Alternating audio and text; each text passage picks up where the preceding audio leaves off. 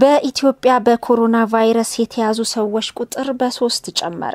የኢትዮጵያ ህብረተሰብ ጤና ኢንስቲትዩት ባለፉት 24 ሰዓት ውስጥ 87 ሰዎች የላቦራቶሪ ምርመራ የተደረገላቸው ሲሆን በቫይረሱ የተያዙ 3 ተጨማሪ ሰዎች መገኘታቸውንና በአጠቃላይ በሀገራችን በቫይረሱ የተያዙ ሰዎች ቁጥር 19 መድረሱን በዛሬው ዕለት ይፋ አድርጓል። የመጀመሪያዋ ታማሚ የ26 ዓመት ኢትዮጵያዊ መሆኗ ተነግሯል። ለመጋቢት 8 2012 ከብራስልስ ቤልጂየም እንዲሁም ደግሞ መጋቢት 10 2012 ዓ.ም ወደ ካሜሩን የጉዞ ታሪክ የነበራት መሆኗ ተገልጿል። ግለሰቧ የበሽታው ምልክት ስለታየባት ወደ ጤና ተቋም በመሄድ ምርመራ አድርጋለች።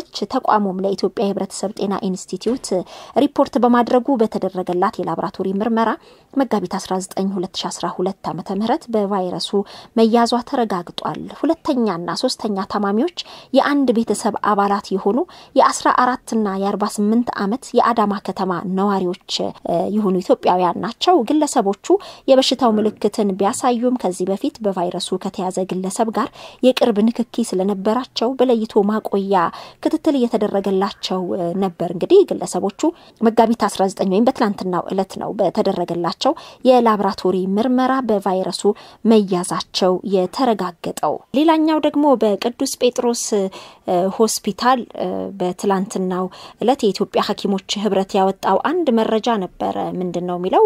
በቅዱስ ጴጥሮስ ሆስፒታል ለሌላ የውስጥ ደዌ ህመም የመጣች ታማሚ የኮሮና ቫይረስ ተጠቂ እንደሆነች ተረጋግጧል ይላል የኢትዮጵያ ሐኪሞች ህብረት በይፋዊ የፌስቡክ ገጹ ላይ ባወጣው መረጃ። በዚህም ምክንያት 22 የህክምና ባለሙያዎችም የኮሮና ህመምተኛ መሆኗ ከመታወቁ በፊት ህክምና በሚያደርጉበት ወቅት ራስን የመጠበቂያ ቁሳቁስ ስላልነበራቸው በተፈጠረ ንክኪ ኳራንቲ ተደርገዋል ይላል። አያይዘውም እባካችሁ ለሁሉም የህክምና ባለሙያዎች ራሳቸውን ከወረርሽኝ የሚጠብቁበት አልባሳት ይቅረብላቸው፣ አለበለዚያ ከህዝቡ ቀድሞ ባለሙያው በማቆያ ወይንም በህመም ባስካለም በሞት ሊያልቅ ይችላልና ይታሰብበት ሲል የኢትዮጵያ ሐኪሞች ህብረት በፌስቡክ ገጹ ላይ አውጥቶ ነበር። ይህ መረጃ ምን ያህል እውነት ነው ስንል ወደ ቅዱስ ጴጥሮስ ስፔሻላይዝድ ሆስፒታል ደውለናል። በዛም የሚገኙት የህዝብ ግንኙነትና ኮሙኒኬሽን ኃላፊ የሆኑት አቶ አሸናፊ አምብሬን አግኝተን ነበር። ይህ የወጣው መረጃ ምን ያህል እውነት ነው በሚል ላነሳንላቸው ጥያቄ በርግጥ አንዲት ሴት የሳምባ ምች በሽታ እንዳለባትና የኮሮና ምልክትም ስለታየባት ደሟ ለህብረተሰብ ጤና ኢንስቲትዩት ተልኮ ሆስፒታሉ ውጤቱን በመጠባበቅ ላይ ነው። ለጥንቃቄ ሲባልም ከበሽተኛዋ ጋር ንክኪ የነበራቸው የተለያዩ 22 የሚጠጉ ነርሶች፣ ዶክተሮችና አስታማሚዎች መለያ ክፍል ውስጥ ገብተዋል በሚል የህዝብ ግንኙነት ኃላፊው አቶ አሸናፊ አምብሬ ገልጸውልናል።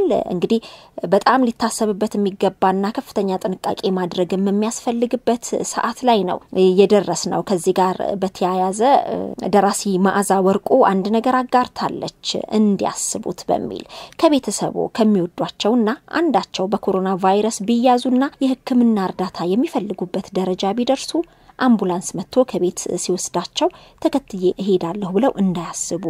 አይሄዱም፣ ማስታመም አይችሉም። ህመሙ እንዴት እንደሚያደርጋቸው አያዩም። ሊያጽናኗቸው ሐኪም ሊጠሩላቸው እድል የለውም። የህሙማን መጠየቂያ ሰዓት የሚባል የለም። ቫይረሱን ድል እስኪነሱት ወይንም እስኪሸነፉ ለቀናት ወይንም ለሳምንታት የሚያደርጉትን ግብግብ ካዩ ምናልባት ሊያዩ የሚችሉት በከፍተኛ ድካም ላይ የሚሆኑት የህክምና ባለሙያዎች ብቻ ናቸው። እነሱ ደግሞ ጊዜ ተርፏቸው ያሉበትን ሁኔታ ደውለውላቸው ሊያሳውቁት አይችሉም። ታማሚዎቹም ለመደወል ወይ መልእክት ለመጻፍ አቅም አይኖራቸውም። ብቻቸውን ይታገላሉ። እርሶም ቤቱ ሆነው ዳኑ ሞቱ እያሉ ብቻዎትን ይጨነቃሉ። አይበለውና እርሶም ቢሆኑ የታመሙት ተመሳሳይ ነው። ያስፈራል። ሟርት አይደለም፣ ማስፈራራት አይደለም።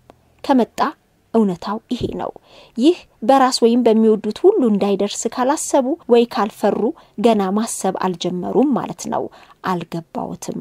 ቤቱ ይቀመጡ በቃ በሚል ደራሲ ማዕዛ ወርቁ ነበረች ያጋራችው እንግዲህ ህክምና ባለሙያዎች ምን ያህል ተጋላጭ እንደሆኑ ይታወቃሉ በአጠቃላይ እንግዲህ በማህበረሰቡም ዘንድ የተመረመረውና ውጤቱ የታወቀውን ቁጥር ነው ይሄን ያህል እየተባለ መረጃ እየወጣ ያለው አሁን በኢትዮጵያ 19 መድረሱ ይፋ ተደርጓል በትላንትናው ዕለት እንግዲህ አንዱ ለ3 ተከታታይ ቀናት ምርመራ ሲደረግለት ውጤቱ ነፃ መሆኑን በማሳየቱ በማገገም ላይ ነው በሚልም የጤና ጥበቃ ሚኒስቴር መረጃ ማውጣቱ ይታወሳል በአጠቃላይ ግን በዓለም አቀፍ ደረጃ በኮሮና ቫይረስ ህይወታቸው ያለፈ ሰዎች ቁጥር ከ30,000 መብለጡ ተነግሯል መነሻውን በቻይና ሁቤ ግዛት ያደረገው የኮሮና ቫይረስ አሁን ላይ የዓለም ስጋት መሆኑ እንደቀጠለ ነው እንግዲህ ከ170 በላይ በሆኑ ሀገራት ላይ አዳርሷል እንግዲህ የሟቾች ቁጥርም 30,857 መድረሱ ተነግሯል በቫይረሱ የተያዙ ሰዎች ቁጥር ደግሞ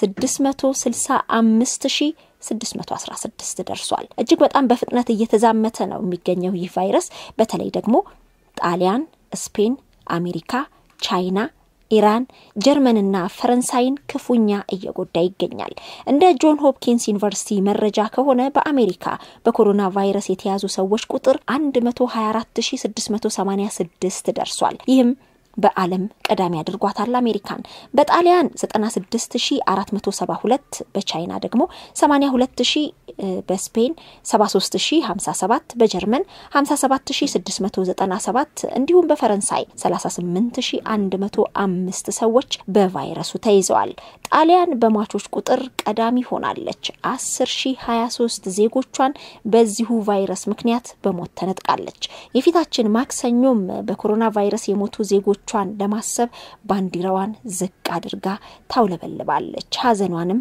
ትገልጻለች በስፔን 5,982 ነው በሞት የተነጠቁት በዋና የቫይረሱ መነሻ በሆነችው በቻይና 3,182 ነው በኢራን ደግሞ 3,517 ሰዎች በኮሮና ቫይረስ ምክንያት ህይወታቸውን አጥተዋል እንዲሁም በፈረንሳይ 2,314 ሰዎች በቫይረሱ ምክንያት ህይወታቸውን አጥተዋል 141,746 ሰዎችም ከቫይረሱ አገግመው ወደ ቤታቸው ተመልሰዋል ሀገራትም የቫይረሱን ስርጭት ለማስቆም የተለያዩ ደንብና መመሪያዎችን እያወጡ ነው የሚገኙት በሀገራችንም የተለያዩ መመሪያዎች እየወጡ ነው የሚገኙት ድጋፍ ለማድረግም ታዋቂ ሰዎች የተለያዩ ባለሀብቶች የኪነጥበብ ባለሙያዎችና ግለሰቦች ጭምር እንዳቀማቸው ድጋፍ እያደረጉ ይገኛሉ ከነዚህ መካከል አርቲስት ቴዎድሮስ ካሳሁን ወይንም ቴዲ አፍሮ 1.2 ሚሊዮን ብር ድጋፍ ማድረጉን የአዲስ አበባ ምክትል ከንቲባ ኢንጂነር ታከለ ኡማ ይፋ አድርገዋል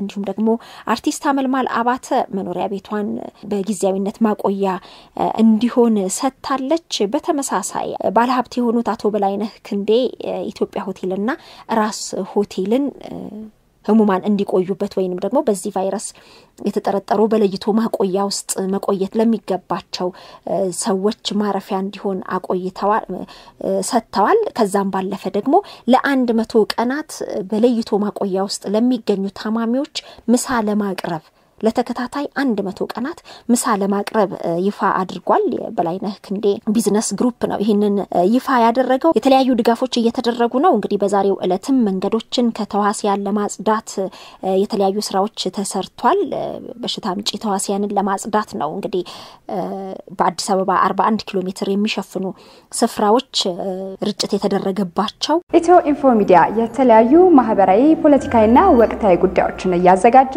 ወለናንተ ያደርሳል ሰብስክራይብ ኮሜንት ሼር በማድረግ ቤተሰቡን እናመሰግናለን